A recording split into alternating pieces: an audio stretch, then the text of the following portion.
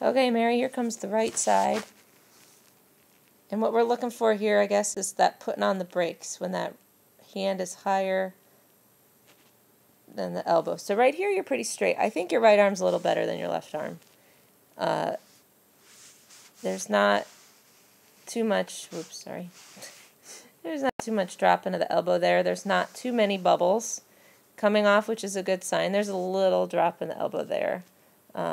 If you look compared to your wrist is a little higher than that elbow. We want it the other way around. We want the elbow up and the wrist down to get that good vertical forearm and that good catch up front. But the fact that there's not many bubbles coming off is a good sign. And then once you get down here, like I said, you really engage that catch and it's moving you forward. We got to work on that front part to help make it a complete stroke.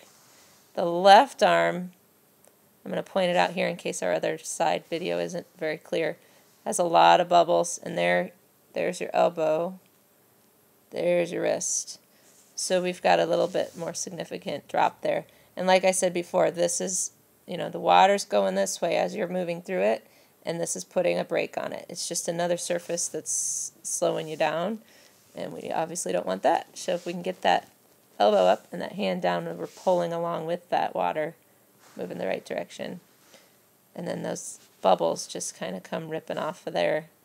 Still right there, that's all bubbles. So that's just water slipping through rather than being pushed back.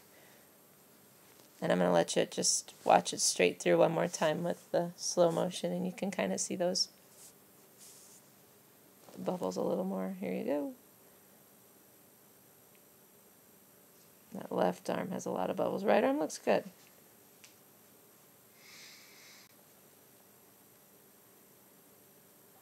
Nice job.